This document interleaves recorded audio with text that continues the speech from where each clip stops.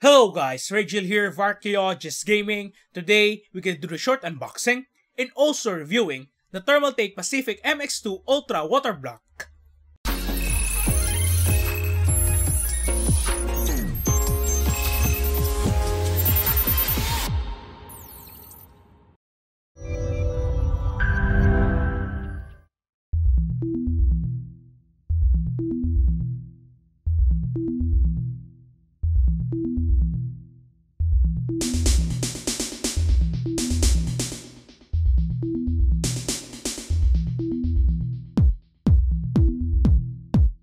Let's do the unboxing!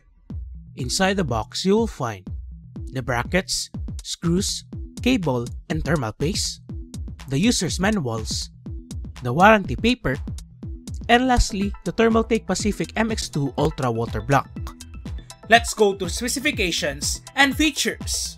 The Pacific MX2 Ultra has dimensions of 92 by 92.5 by 64 mm. The materials used for the MX2 Ultra are copper, PMMA, and ABS. This is an Ultra Waterblock from Thermaltake, which means it has IPS LCD display with a resolution of 480 by 480 pixels. At the side, you will find a USB port that can be connected to your motherboard through a USB to 9-pin connector. The base plate is made from copper with a nickel finish. The Waterblock has a pre-installed bracket for Intel. You can also move the screws for the brackets for compatibility for LGA1700 or the older sockets. The MX2 Ultra also has an AMD bracket. It is easy to replace the brackets. Just follow the instructions in the user's manual and you can never go wrong. Let's disassemble the Waterblock. One of the features of this Waterblock is the central inlet design, which makes a better water flow. But because of this design, the inlets and outlets are restricted to a specific direction. The inlet is on the right and the outlet is on the left. Also, one of the features of this Waterblock is the built-in temperature sensor to monitor the temperature of the coolant passing through. For the test bench, I will use the Thermaltake Pacific C240 DDC Soft Tube Water Cooling Kit.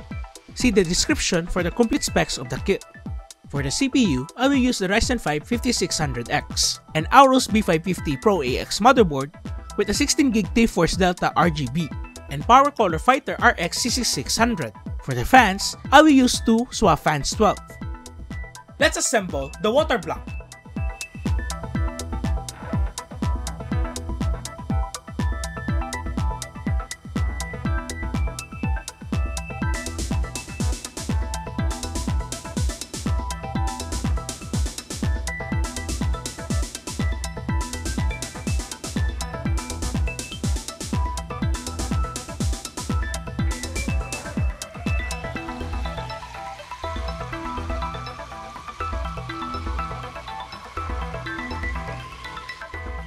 Before we go to the benchmark results, let's talk another feature of the MX2 Ultra. As the MX2 Ultra has an LCD display, it means you can display anything here using the ARGB Plus software. You can show the temps, usage, frequencies, weather, and also time.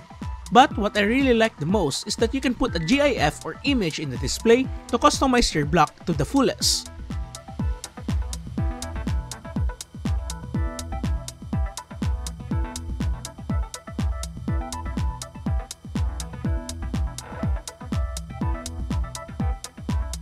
Here are my final thoughts. The Thermaltake Pacific MX2 Ultra is a premium waterblock. You can show the real you through the customizations of the LCD display.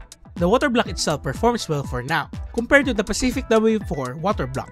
We can verify this further when we can test a lot more of waterblocks. I will repeat, this is a premium waterblock, so which means it comes with a premium price. Though the features are great, it will still up to you if it's worth to buy, because of its LCD display and other features. You can buy the Thermaltake Pacific MX2 Ultra Waterblock around the price of $179.99 or 10,500 pesos at the time of recording and exchange rate at your nearest Thermaltake affiliated stores. I hope this video is informational for you. For more videos, click on the subscribe button and follow my Facebook page. And see you in the next video.